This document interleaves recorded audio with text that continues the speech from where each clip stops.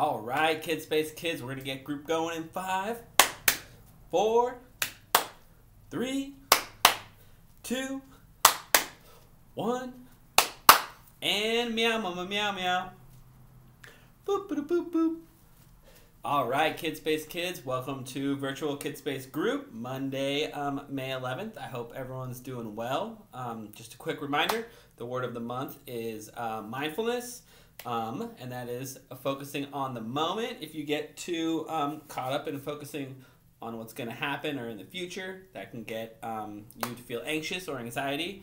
And so some things I get to center myself, as you know from my last videos, are cut flowers. Right now we have irises coming up, as well as my snapdragons.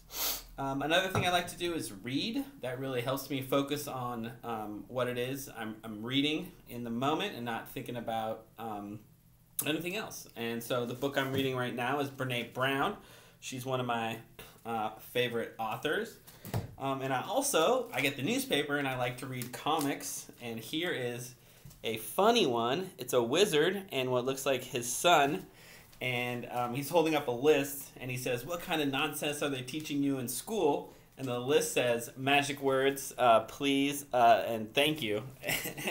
And so I thought that one was funny and that gave me a nice little chuckle.